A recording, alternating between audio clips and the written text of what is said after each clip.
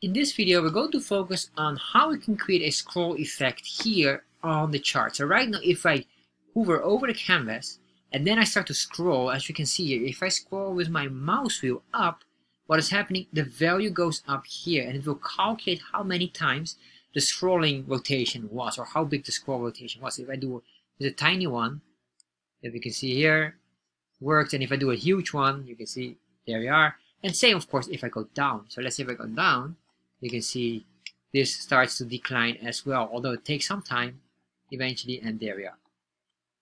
So let's start to explore how we can do this as well. So let's start to look how to add a scroll effect in Chart.js. And we're going to really explore here the basics of this. So the first thing what I want to do here is, of course, to get the default code. So you can find this on chartjs3.com, getting started, this specific link, which is also in the description box. So once you're on the site, scroll down and then just copy this entire chunk of code here. And if you want to understand what this code does, make sure you watch this video here that explains it all. So then what I'm going to do is I'm going to add this up here. And once I paste that all in there, I will cut out this title and put this in here. Save this, refresh, and there we are.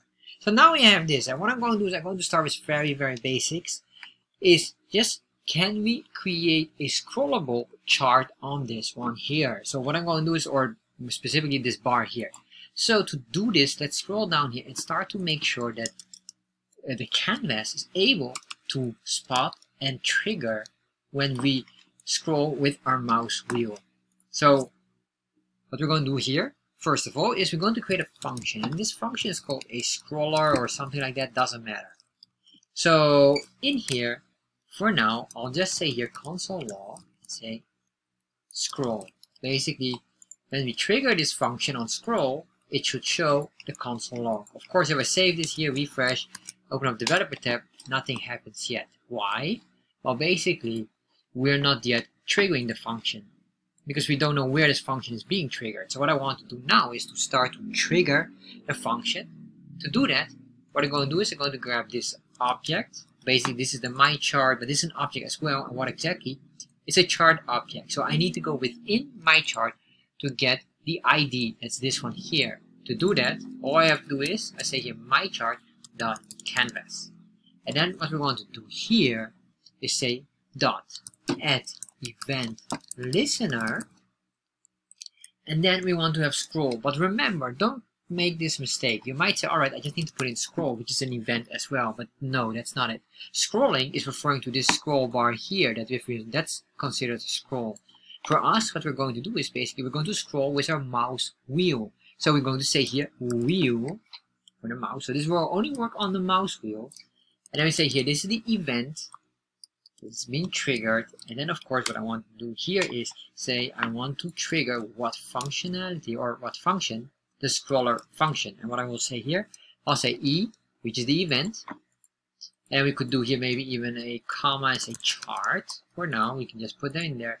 Or sorry, not chart, but my chart. And then here, I'm going to say here, the scroll, maybe that will be fine. So just don't get the mistake, or maybe mouse scroll. That's probably a better term, so we know that what we're talking about. And then here will be chart.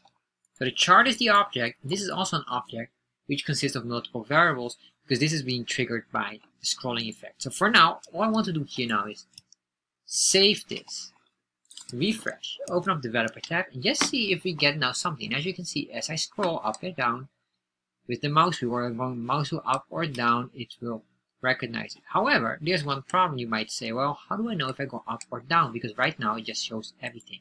Well, let's start to look at this value here. So I'm going to copy this, put that in there, save that, refresh, and then alright, just ignore that one. Alright, there's no problem. We scroll down, or sorry, depending on your mouse, if you're on a Mac or on Windows, scrolling up or down is exactly the opposite. So I can't say exactly, but if I am on I'm right now on my Mac, so if I'm scrolling up, I'm seeing this value here. And the value that I want to trigger is the delta Y value. So what is delta Y? Delta Y, basically delta, stands for triangle and is in mathematics it's called the difference, and then the Y stands for the vertical level. As you can see here, delta X stands for horizontal level. So the difference in horizontal level. So basically that's how they track the scrolling effect, how many delta in pixels, and these are all the pixels values. So as you can see, if we scroll here a lot, and then it becomes very, very sensitive. And you can see here they have all these different things.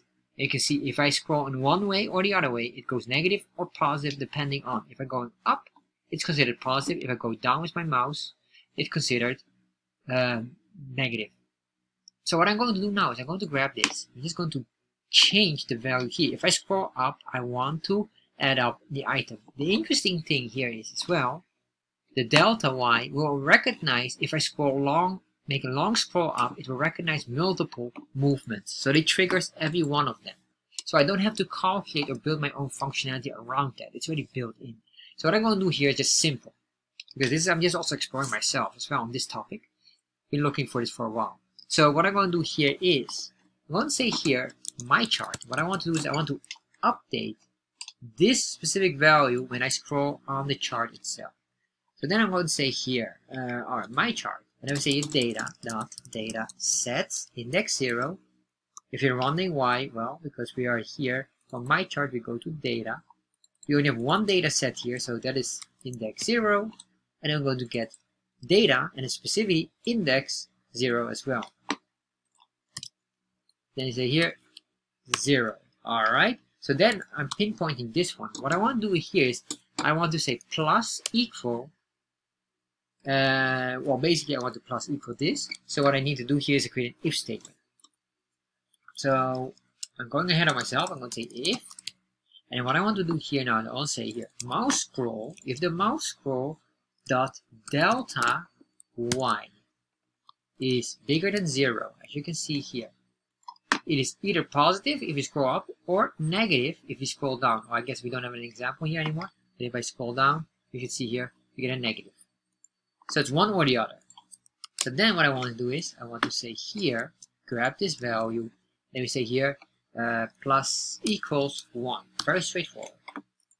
Then what I want to do is else, and what I want to do is make it more specific, else if delta mouse would be, delta Y, the mouse scroll delta Y would be negative. In that case, I want to grab this and say I want to adjust this, but then I say here negative 1 instead of positive 1.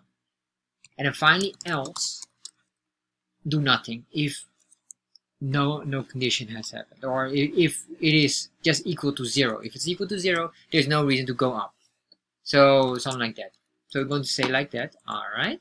Of course, here then what I want to do is say my chart dot update to update the value. Save this, refresh.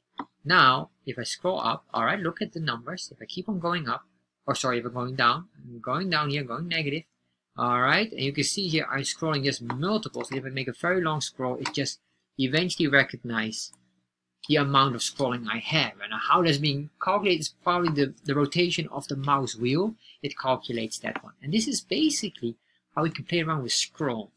And this is just basics. And I will have other videos that will go far more deeper. However, if you're interested in using something very similar, there's a wonderful series I have created, or at least a topic about it, on how to create a button that scrolls the chart left to right in Chartjs, which is very interesting. And it doesn't work with the scroll bar or mouse scroll functionality yet. Will be added on there, but it is a starting point. It consists of multiple videos.